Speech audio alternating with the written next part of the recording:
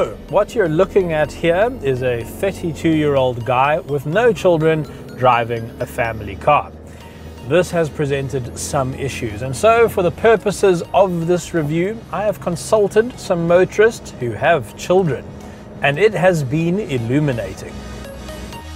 First off, let me introduce you to this, the new Toyota Rush. It's an Avanza-based sort of SUV built by Daihatsu in Indonesia.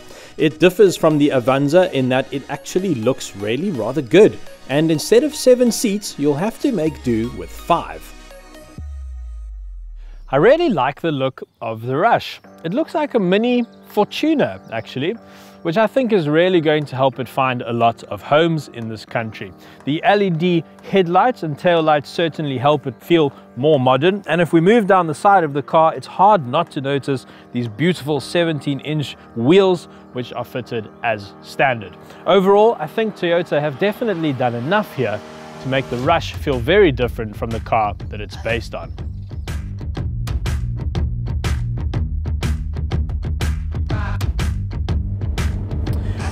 While the Rush is massively more appealing than the Avanza, it still has to make do with the same chassis, gearbox and engine as that car. It's really old tech, so probably means it's bulletproof, but there are some downsides. There's very little power and torque, and so to make the best use of it, Toyota have put in very short gear ratios, and that's kind of fine around the city. It makes it a little bit difficult to drive, but it's actually a pretty perky car at slower speeds. And that's fine if you live in Mumbai or Jakarta. And I've driven in Mumbai, and besides it being absolutely terrifying, you never really go faster than, say, 18 k's an hour. But this is South Africa. We have a lot of highways, and we really like to go on holiday, and that's where the Rush just doesn't perform very well at all. When you're in 5th gear and you're doing 120 k's an hour, the engine is sitting at 3,600 RPM. It's very noisy and pretty much the exact opposite of what you want on a long journey. It's not particularly relaxing. So if you're looking for a city runabout, this might fit the bill, but if you do a lot of long distance cruising, this car really needs a 6th gear. So the Rush is not the best car for long distances, but will be decent as a city runaround. And over the course of our test, we averaged around 8 litres to the 100, which is fair for a vehicle of this size. But what it lacks in power, it makes up for in practicality.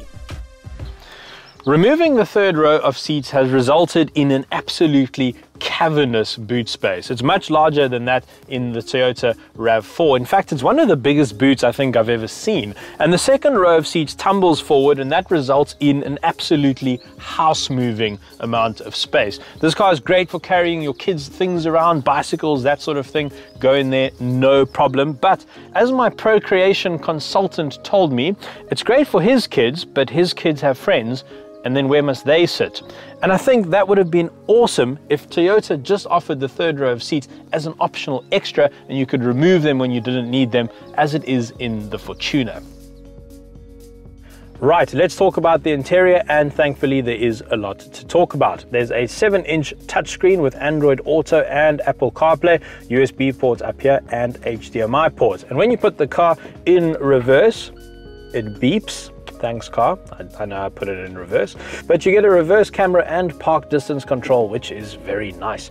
There's auto climate control, auto headlight, a multifunction steering wheel, but there's no reach adjustment, so you can only go up and down. You can't come out, and I think for tall drivers, it's going to be difficult to find your ideal driving position, even though the seat is height adjustable.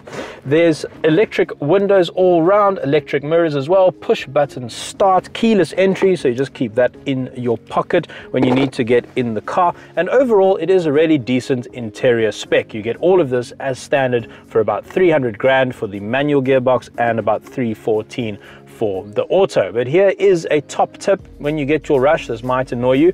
If you have the radio on and you want it to go off, if you hit the off button, which sounds quite sensible, right?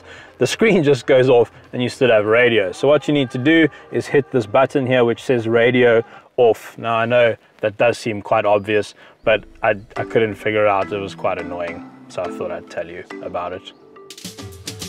Generous interior spec, good looks, great practicality and a decent price tag. But of all its features, the most sought after and most valuable might just be the badge on the nose.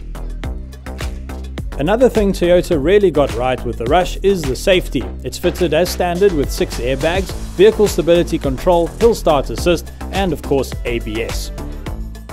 But that badge on the nose does mean a lot to South Africans, and it probably means that when you come to sell the car further down the line, there'll always be a queue of people lining up to give you a wad of cash for your car. But I wouldn't look at the Rush in isolation. For instance, there are other cars out there from Japan and from China which are similarly priced, if not cheaper, and offer better warranties than this Rush. And whether the car being from China is a downside or not is a constantly evolving issue. Also keep in mind that if you want to stay in the Toyota brand, if you take 300k right now into a Toyota dealership and ask to see their second-hand RAV4s, you will have a lot of good cars to choose from. In fact, right now on our website, there are 530 second-hand RAV4s to choose from. So if you don't mind the way this car drives and you're willing to put up with a bit of noise at high speeds, then I can see the Rush being a pretty solid family car at a decent price. And right now, that is pretty much what South Africans want and need.